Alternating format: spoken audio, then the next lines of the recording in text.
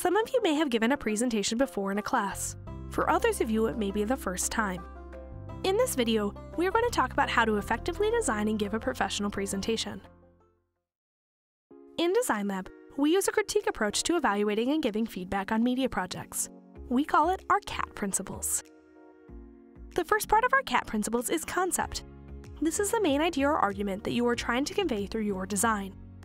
No matter what kind of project you are working on, the most important thing is that your ideas are being articulated clearly and effectively.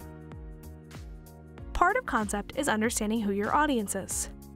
Just as you would write or speak differently to a group of elementary school students than you would to a group of college students, so too should your intended audience impact your design. Aesthetics are the next principle. Aesthetics are typically a measure of visual and/or auditory quality.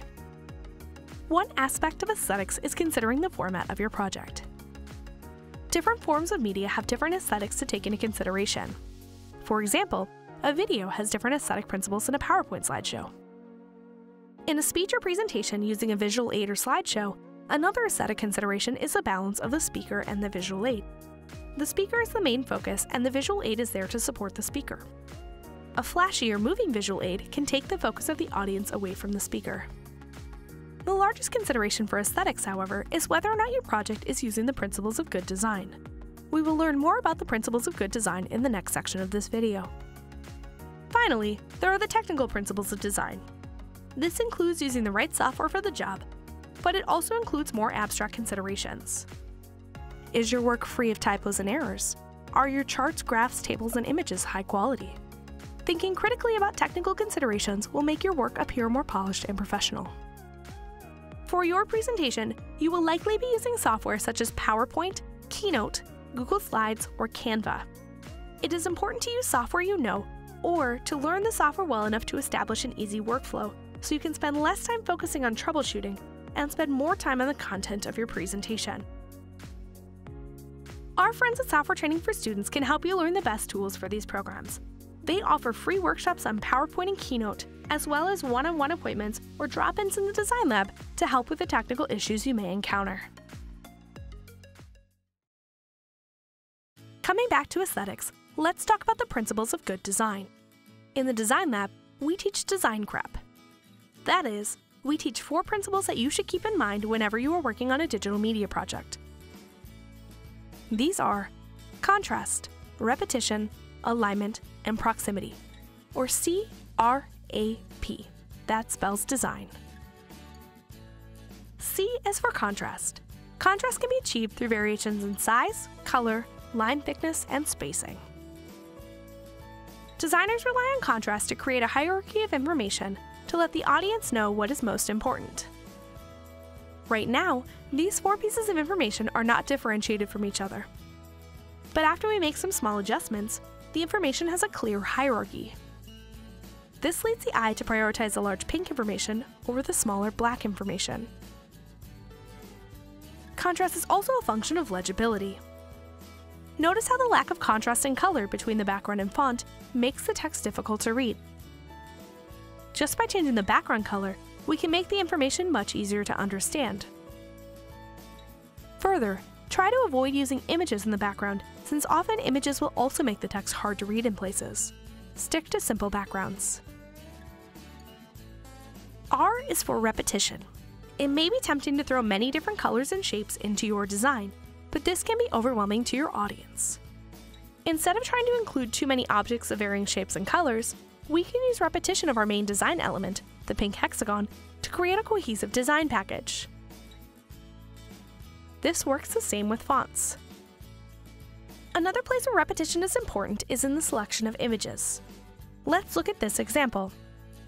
These 3 icons of food are disparate in that they all have different styles. But we can create unity in the images through repetition in bounding, shape, and caption.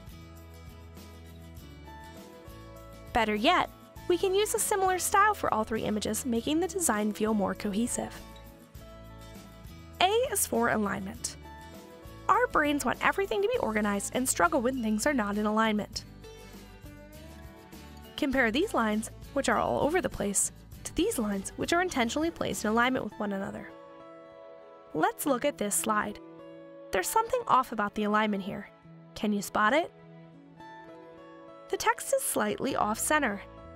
By moving the text to the middle, the slide looks more polished and aesthetically pleasing. Finally, P is for proximity, which deals with the distance between elements in our design. Through proximity, we can create visual relationships that lead to an easier understanding of materials.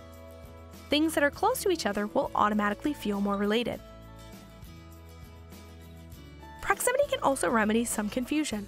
For example, when captioning images, it is important to keep the text in close proximity to said image. Even though the connections may seem obvious to you, being intentional with captions makes sure the audience can easily follow the information presented to them. You never want to give your audience an opportunity to misunderstand you. For the final part of this video, let's talk about ethos. You want to convey professionalism when giving a presentation. That doesn't just mean dressing for the part and having a polished slideshow. It also means being prepared to present. Here are some ways you can engage your audience. First, practice. Don't wait until the last minute. Prepare your presentation ahead of time so you can have time to practice. Practicing will allow you to have a good pace so you don't run out of time or not use enough time. Second, be confident. A lack of confidence will undermine your expertise. Third, be enthusiastic, or at least don't sound bored. A monotonous tone can bore both you and your audience, no matter how interesting the topic is. Finally, tell your story.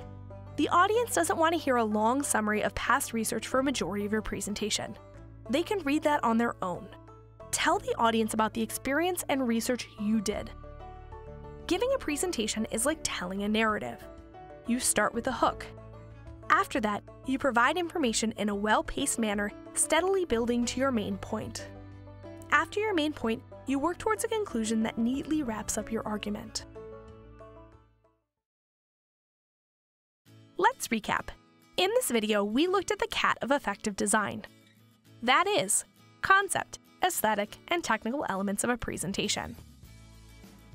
We also looked at design crap: contrast, repetition, alignment, and proximity. These aesthetic principles should be taken into consideration when creating a digital slideshow. Finally, we learned about some ethos principles that you can use to have a polished and professional presentation. We hope that you will apply these helpful tips in the creation of your presentation. Design Lab is here to help you work effectively in digital media. We offer free one-on-one or small group appointments to provide personalized recommendations and feedback on your projects. We can help you at any point in the creation process. We can help you brainstorm ideas and think through the organization. We can recommend tools, resources, and equipment. And we can be a second set of eyes throughout the creation and editing process. Due to the pandemic, we have suspended all in-person appointments, but we are now offering appointments via video calls. To make an appointment, just go to the Design Lab website and click the pink Make an Appointment button. Have just a quick question or want to drop in and see if someone's available now? Start a chat with us using our new chat service, which is open anytime Design Lab is open. Click Chat with Design Lab in the main menu of the Design Lab website. We look forward to working with you.